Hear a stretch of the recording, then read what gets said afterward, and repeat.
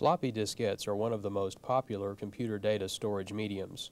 They are inexpensive, reusable, easily stored, and interchangeable. In order for the floppy disk drives that read and write these diskettes to perform to industry standards, the service technician must align them from time to time.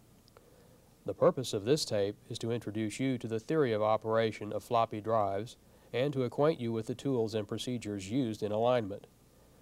Before discussing the actual alignment procedures, let's look at the way a floppy drive stores and retrieves data. The computer's central processing unit produces data in bytes, 8 bits of binary data at the same time. The CPU sends this data to the FDC or floppy disk controller IC, which encodes it into a specifically timed train of serial pulses. The timing relationship of each pulse to the next indicates its logic level. The serial data now goes to the floppy drive logic board, which converts the digital pulses into switching analog current. This current drives 2 halves of a center-tapped read-write head. Each time current flows through one half of the head, which is nothing more than a coil, it generates a magnetic field. When the current reverses and flows through the other half of the head, the polarity of the field changes. The floppy diskette is coated with magnetic material which responds to the changing current by forming magnetic domains. These are areas where all of the magnetic elements are oriented in the same direction. The polarity of each domain is the opposite of the one on each side of it. Each new magnetic domain represents a pulse. Remember that the time between one pulse and the next determines the logic level that it represents. To read the diskette, the head passes over the magnetic domains and the process is reversed. The changing domains induce current spikes in the head coil, and the drive logic board decodes the reversals into digital time-encoded data. The FDC then converts the data into parallel binary information for the processor. Floppy disks are random access storage devices. This means that they can reach any piece of data on the disks without having to read in all of the data stored on the diskette before it. This requires that the data on the disk be laid out in a standard pattern or format. The diskette is divided into thin concentric lines called tracks. These are the lanes where data can be stored. Tracks are further divided into sectors. Each sector begins with a header that identifies it. The system can read the sector headers to find the proper block to use. A sector, therefore, is the smallest section of a diskette that can be read from or written to. The job of the drive mechanism is to move the head to the appropriate track to be read or written. The actual magnetic diskette is enclosed in a protective jacket. The media spins within this case, but the jacket itself does not rotate. The diskette rests on a hub attached to a spindle motor. The spindle motor rotates the hub, causing the entire perimeter of the diskette to move past the head many times per minute. A stepper motor moves the head across the radius of the diskette under the control of the FDC. The combination of these two motions allows any track to be positioned under the head. The floppy drive also produces signals that keep track of the position of the two motors. The index pulse provides reference for the spindle motor, and the track 0 signal indicates that the head is positioned over the outermost track. In a soft-sectored environment, an index pulse indicates 1 revolution of the spindle motor. Each diskette has a single hole in its jacket and media near the center of the diskette. A phototransistor and sensor are placed on the drive chassis so that they produce a pulse when the index hole passes. The FDC uses this pulse to determine if a diskette is rotating in the drive. Some operations also use the index pulse for timing. A track 0 signal tells the drive logic board when the head is positioned over the outermost track. This signal provides a reference for finding all other tracks on the diskette. By using these two signals along with information at the beginning of the sectors, the FDC can direct the floppy drive to read or write to any position on the diskette.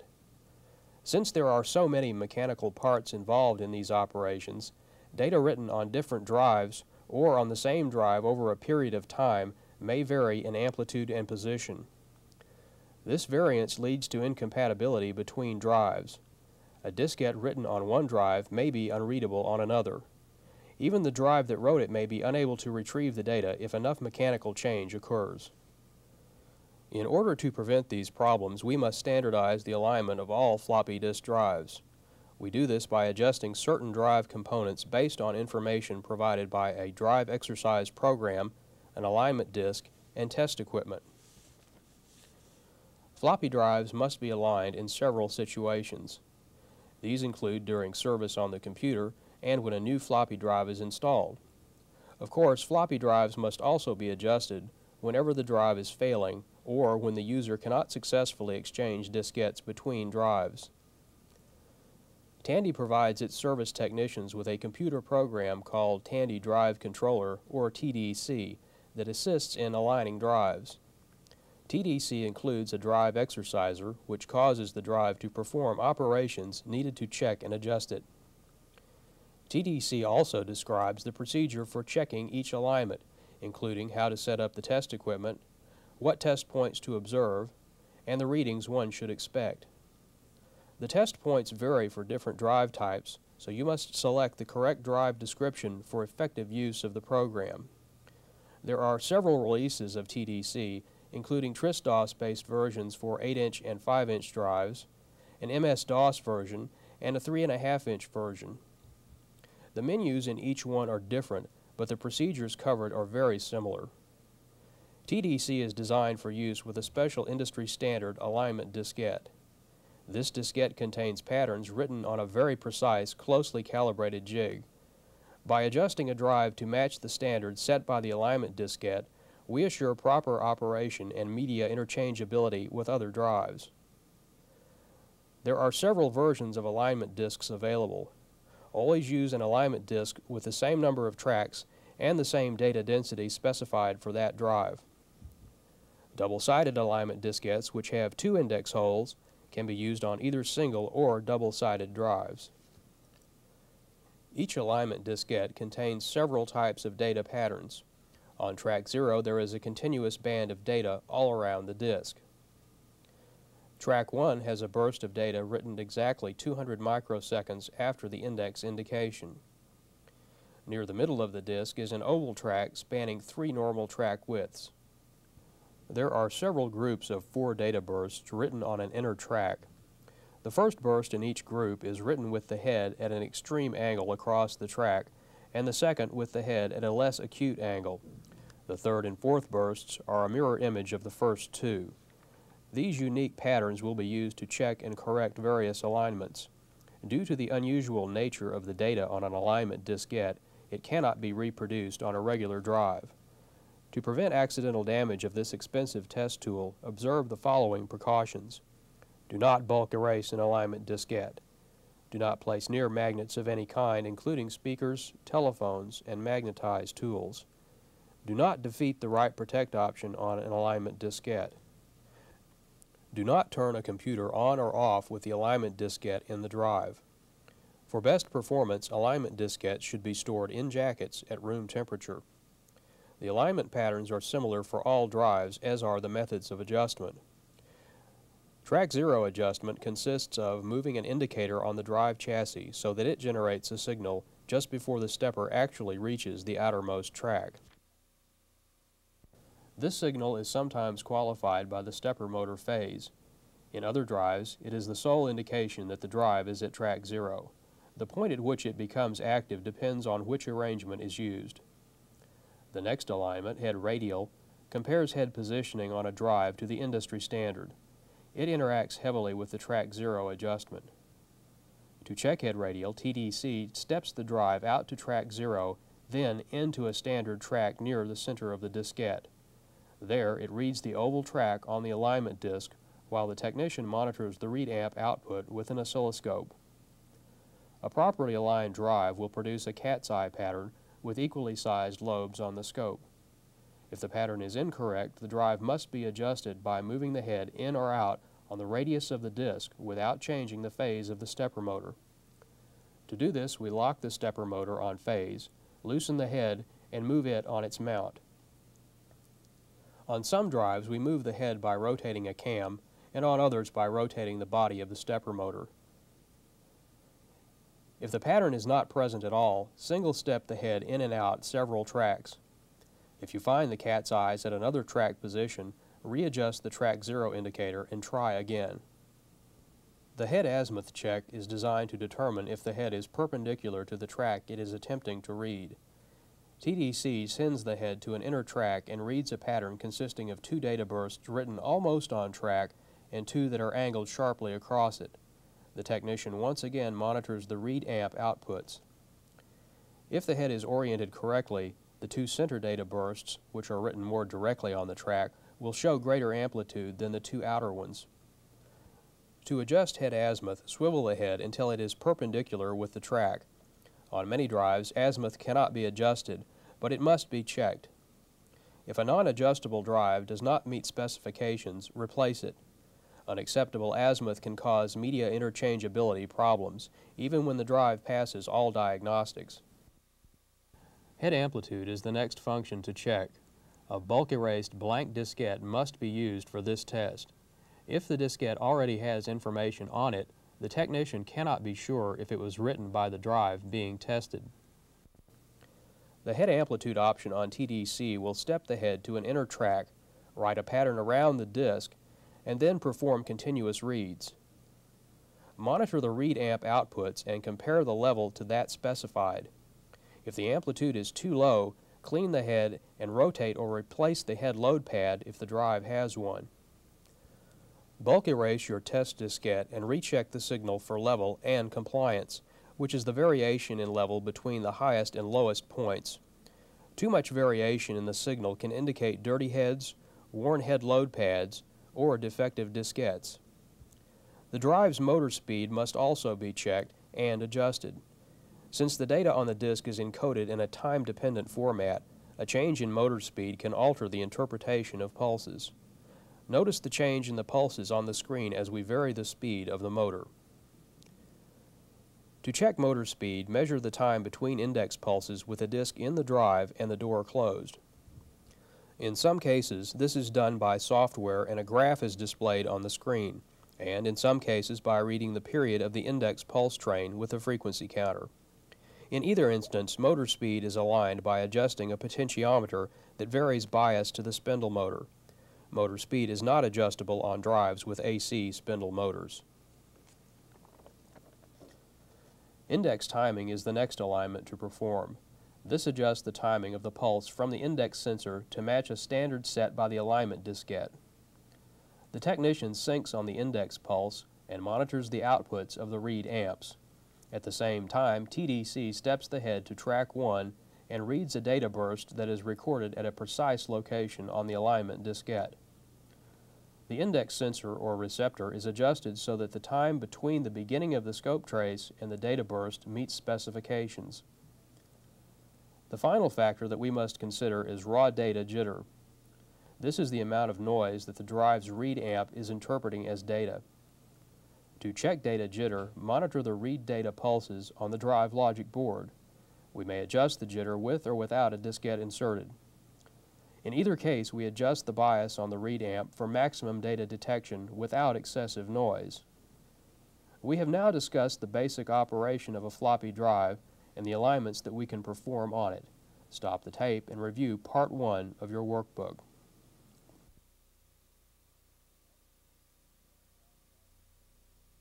Now that we understand what a drive alignment is and why they must be done, we are ready to see how to adjust a floppy drive.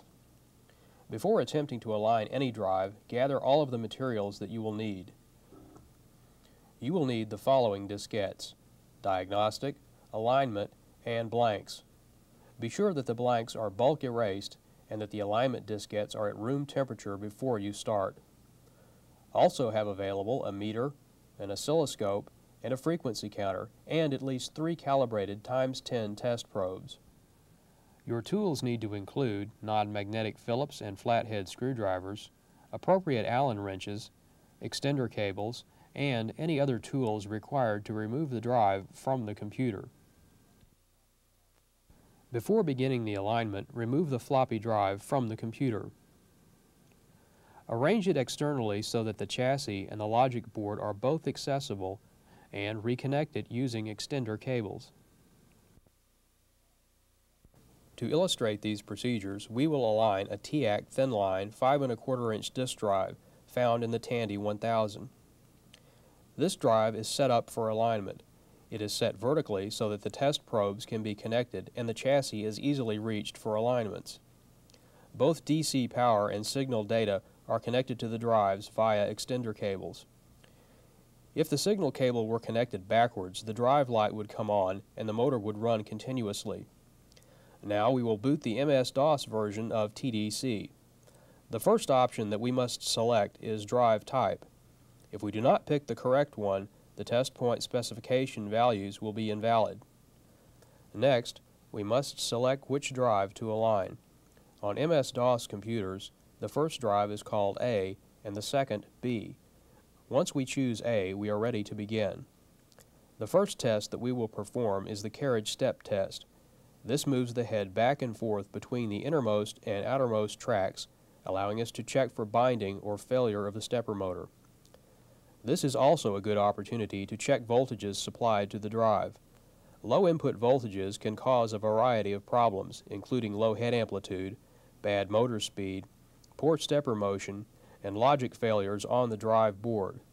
Always perform the carriage step and voltage check first to point out problems that alignments can't correct. On this drive, head radial must be checked next. Select the radial azimuth option on your diagnostic and insert the alignment diskette. The screen will display the correct test points for the read amp outputs and the index pulse, which is used as a trigger. The proper scope settings are also shown. Be sure and follow the directions. AC coupling, channel B inverted, add mode, and external sync on the index pulse are critical to a correct display. If no cat's eye pattern appears, move on to the track 0 adjustment.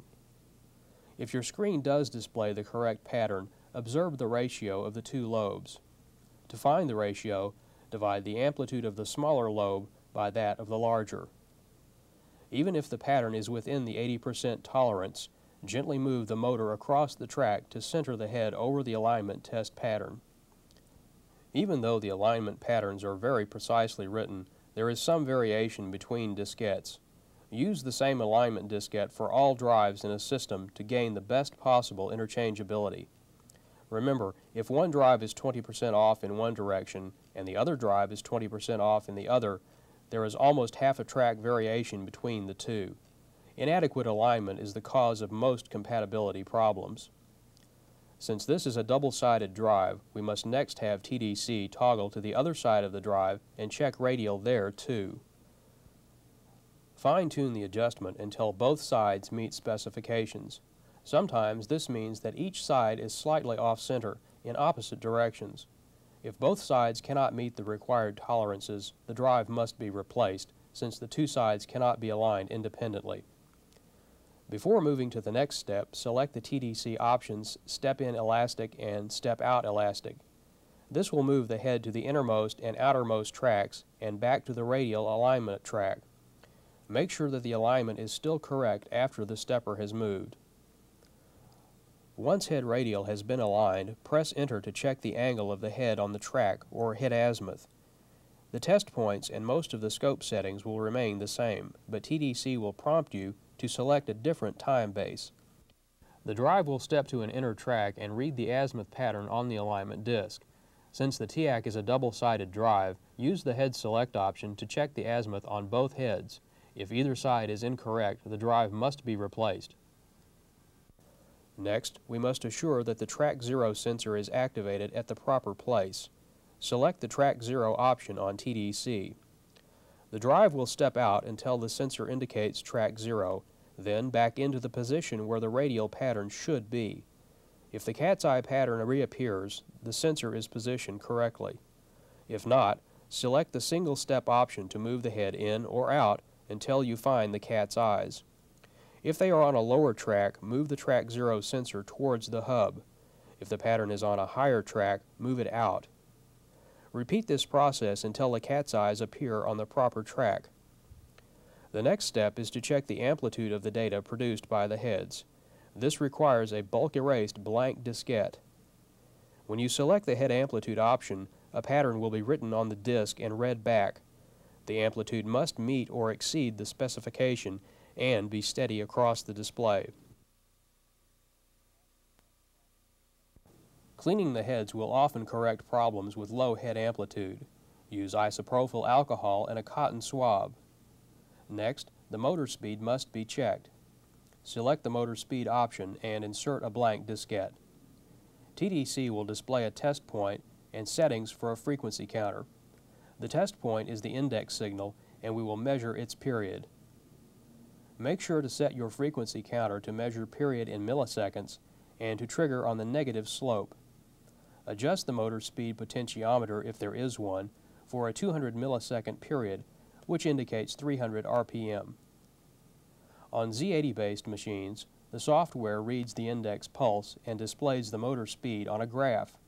In this case, adjust the motor for 300 RPM.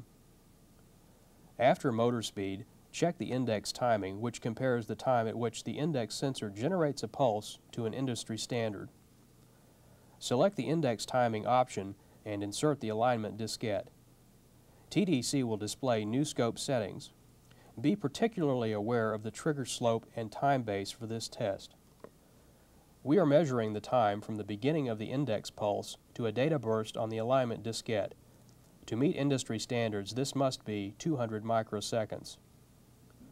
The tolerance for this alignment varies from drive to drive, but adjust it as closely as possible for the greatest compatibility. The final adjustment that we will check is the raw data jitter. Select the raw data option on the TDC menu and insert a freshly bulk erased blank diskette into the drive. TDC will describe new test points and scope settings, write an FF hex pattern to the disk, and read it back. Adjust the bias on the read amp for the steadiest center pulse. This indicates the fewest possible false triggerings of the read amp on noise. Some Z80-based machines use another adjustment procedure. On these units, the probe is still connected to the read data, but the scope is set for AC coupling. With no disk in the drive, bias the read amp for the lowest average voltage on the scope. This makes the read amp as sensitive as possible and does not reflect any mechanical noise or media characteristics. The alignments that we just performed are similar on all drives regardless of manufacturer, computer, or size. To see this, let's look at and align an 8-inch Shugart drive found on the Model 2. As we did with the TIAC drive, we will set the Shugart up externally for easy access and connect it using extender cables. Just like before, we select the drive type and which one to align. This time the first drive is called 0, the second drive is 1, and so on. Our first check on the Shugart, like any other drive, will be carriage step. Once we have verified mechanical function, we will adjust the track 0 switch. Select the track 0 option on the TDC menu and it will display a test point to read the switch output from. Use the single step option to move the head between track 1 and track 2. Adjust the switch so that it is open on track 2 and closed on track 1. Closing the switch at track 1 allows for mechanical bounce. The switch output is ANDed with stepper phase 0 to produce the track 0 signal. Once the switch is set properly, check the track 0 stop that prevents the stepper from moving the head past track 0. Step the head out to track 0. The stop must be very close to the head, but not touching it. On the SA800, the correct gap is 20 mils. Check the technical reference manual for the exact gap for each drive type. The next adjustment on the Shugart drive is head radial. This operation is identical to that shown before. A properly aligned drive will produce a cat's eye pattern on the oscilloscope. Head radial is once again adjusted by moving the head in or out without changing the stepper phase. To check head azimuth, press the Enter key as you did on the TIAC.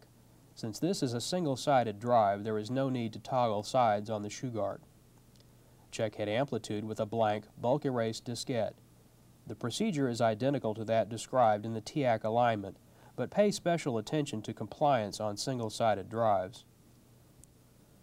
These drives have head load pads, small felt buttons that press the disc against the head. A worn head load pad can reduce head amplitude or cause unacceptable compliance. The head load pad usually needs to be changed when the heads are cleaned. The Shugart drive has a standard index timing alignment varied by moving the sensor.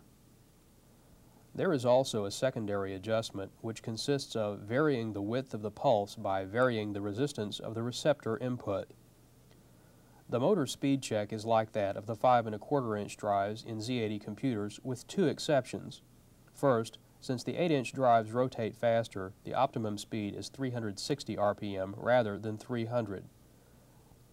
Secondly, since the Shugart, like most full-height 8-inch drives, has an AC spindle motor, the speed cannot be adjusted, but it must be checked. So far, you can see that the alignments are very similar. However, there is one alignment on the Shugart that has no counterpart on the TIAC. This adjustment is head load timing. It is found only on drives that use a solenoid and a head load arm to bring the diskette into contact with the head. To check head load timing, we will sync on the head load signal and measure the interval until read data reaches full amplitude. Select the head load timing option on TDC and insert the alignment diskette. The menu will show test points for read amp data and the head load signal for sync. Press the H and repeat keys to cause the head to load and unload repeatedly. Make sure that the time between the beginning of the scope trace and the point when the data reaches full amplitude is within specifications. To adjust head load timing, change the distance between the head load arm and the diskette. Recheck and repeat until the drive meets or exceeds specifications. After completing the alignments on any drive, test it thoroughly. It must pass the disk diagnostic test with retries disabled. It must also format properly. Next, format a disk on the drive you aligned and run disk diagnostics using that diskette on another drive. This helps to assure compatibility. Once the drive has passed all tests, reinstall it in the computer and run the tests again. Failures at this point can be caused by incorrect cabling, interference from monitors, power supplies, or bad test media. Whatever the cause, the error must be corrected and the drive pass all tests before you return it to the customer. After stepping through these two alignments, it is easy to see that all floppy alignments are essentially alike. The test point numbers will differ, but the data that they provide remains the same. The physical adjustment procedures are similar for all drives, too. To adjust the radial, you may turn a cam or rotate a motor, but the result is the same, centering the head over a track. The same is true for each of the alignments covered on this tape. The knowledge that you acquired on this tape will assist you in bringing any floppy drive, regardless of type, to the peak of performance. You have now completed the Tandy floppy drive alignment training tape. More information on drives and their alignments can be found in the accompanying workbook and also in your technical bulletins, diagnostic manuals, and service manuals.